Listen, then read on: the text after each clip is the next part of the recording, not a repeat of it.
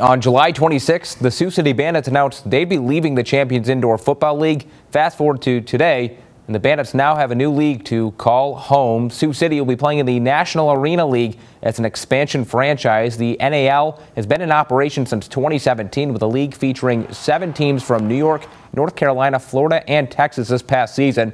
For the Bandits organization, they said they weighed plenty of potential options, but decided the move to the NAL is the best move, not only for the franchise, but the Bandits fans as well. I think you'll see some of the announcements probably coming in the next, I don't know, few days.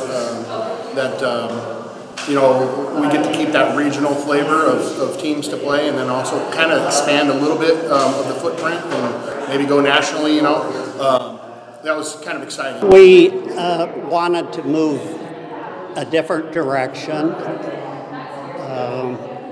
It's kind of the next logical step for us to move to the NAL.